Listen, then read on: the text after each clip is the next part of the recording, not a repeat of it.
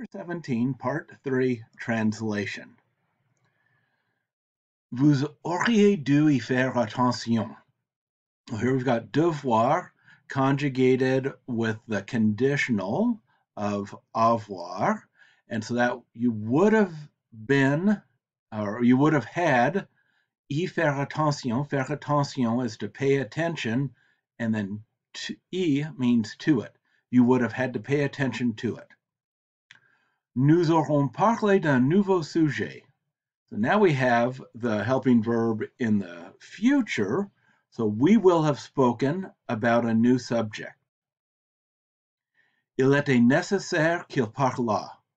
So here we have il était nécessaire que, an impersonal subject. It was necessary that requires the subjunctive, that il parlât, that he was talking. That's the imperfect of the subjunctive. So we can translate that it was necessary that he talked, or he had to talk, or he had to speak, something like that.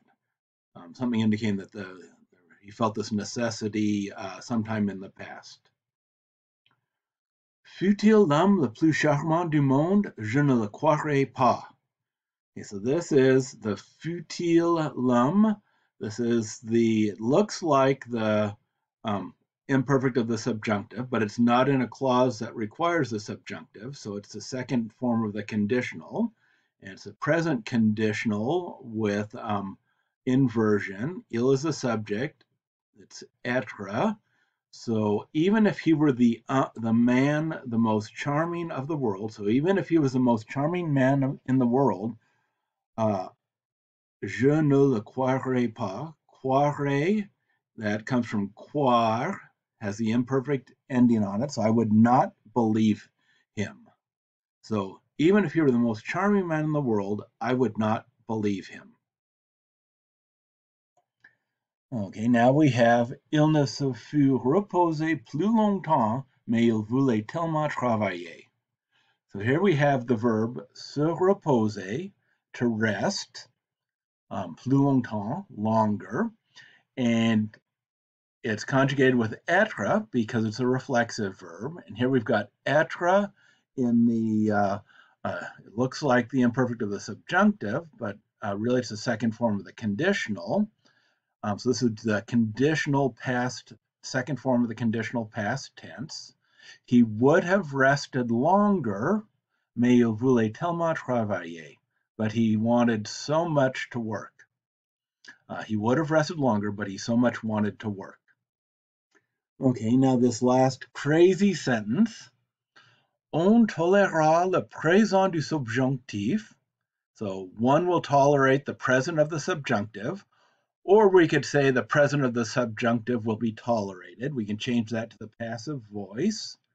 Au lieu de, instead of, or in the place of, the imperfect.